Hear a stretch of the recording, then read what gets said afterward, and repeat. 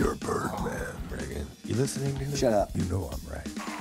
Are you afraid people will say you're doing this play to battle the impression that you're a washed-up comic strip character? Absolutely not. That's why 20 years ago I said no to Birdman 4. Hold the man for.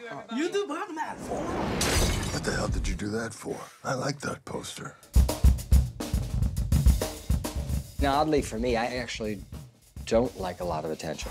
And yet I've chosen this job, which is really odd. I got a chance to do something right. I gotta take it. I think Michael Keaton is not only a fantastic, great actor, but he could really play with this material and navigate through drama and comedy. Casting Michael Keaton was creatively the most exciting choice. Alejandro, from the beginning, he was like, it's him or I'm not doing the film.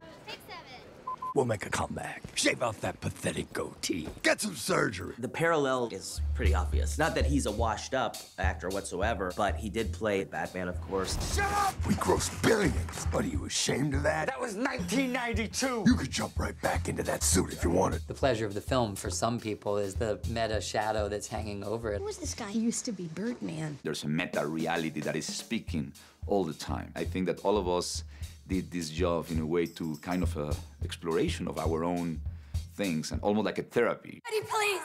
Why do I always end up having to beg people to love me? You're pathetic. Michael opened up what we're perceiving to be as Michael Keaton more than Regan Thompson. I look like a turkey with leukemia. Whatever was going through his own mind, he's clearly having fun with it. Disappearing. It was a huge amount to get his head around. I don't exist. But when he started, suddenly that guy started just appearing. The trick is to take your work seriously and not take yourself seriously at all. That was really good timing. This movie made me remember, I just want to work with people who really go to this level. And when you're in that company of a guy like Alejandro, once that ship leaves the harbor, there ain't no coming back. It gets scary. You don't know exactly where you're going. Can we take one picture?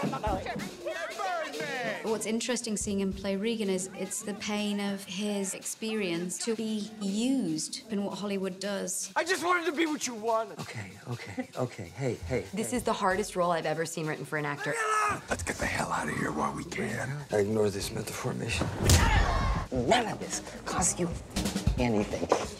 He's so brave because he allows himself to almost be unhinged at times when he acts. Nothing. And I've always thought that about Michael. This play cost me everything. It was an extraordinary experience working with Michael. It's just bizarre and out there in life imitating art, art imitating life. I always consider him a cinematic animal. You are the original, man. These people don't know what you're capable of. You can do it. Hey, don't be a dick. Let me get an autograph. You hear me? You are. Dude, you rock.